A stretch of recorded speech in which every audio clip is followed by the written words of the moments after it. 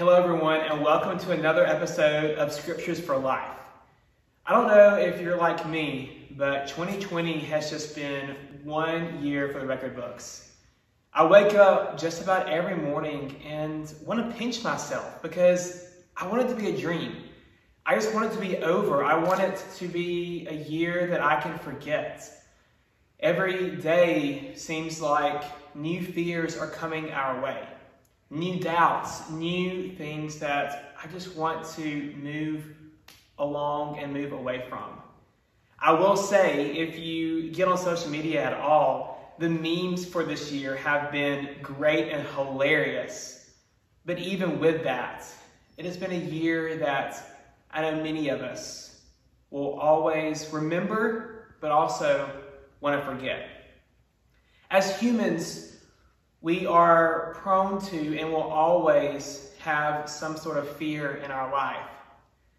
However, today with our scripture, I'm encouraged because as we continue to look at our verses that we've been looking at, the one for today comes from the first book of John, chapter 4, verse 18. And it says this: "There is no fear in love, but perfect love casts out fear. For fear has to do with punishment, and whoever fears has not reached perfection, but love." In thinking about the scripture, I think actually back to the Gospels. And if you remember, in the Gospels, we have a story of Peter. And Peter, along with all the disciples, they were on a boat and the waves were coming up, and all of a sudden they were in the storm and they were very fearful. And they looked out and they saw what they thought was a ghost, and it was actually Jesus. Well, as the story goes, Peter ends up attempting, to walk on water. Well, Peter does walk on water. He takes a couple of steps, but as he looks around him, he sinks. He begins to fall down into the water. I think about our own lives right now. We're in our own storms. We're in a very fearful time in our life. But yet, when I think about our scripture for today, perfect love, the perfect love that God gives us each and every day, when we lean into that perfect love, our fears and our doubts, they're cast away from us and they're cast onto our Savior. They're cast onto our Messiah so that we do not have to burden ourselves with that our own. That's amazing for me. And I think that if possibly Peter if he had kept his eyes on Jesus, potentially, if he had put everything he had on Christ and not doubted, he might have walked all the way to Jesus. I don't know. We don't know. We know what the end of the story is, but potentially that could have happened.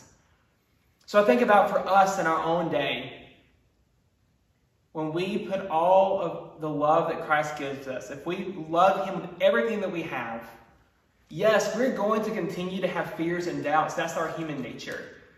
As humans, we will continue to fear, we'll continue to doubt. Things will continue to happen in our world. Storms around us will continue to happen. But the great thing is that we have a risen Savior that does not want us to have to burden ourselves with that on our own. Christ is standing before you right now with open arms, wanting to take those burdens away from you. So I want to encourage you today to give all of that fear, all of that doubt, all of that worry to Him. In perfect love, it casts fear away. Perfect love enables us to live our lives for Him. So that's what's encouraging for me today. Yes, 2020 may continue to be a year that we will never forget, but guess what, friends? It's a year that we will not have to live alone. We will live it with Jesus. We will live it with a community of believers that we have lived it with already, and we will continue to do that each and every day. I hope and pray that this has been uplifting for you. It's been uplifting for me. And I pray that today in your prayer time, that you will ask God to give you and continue to give you that perfect love so that you can live without fear, without doubt, and without worry. Amen.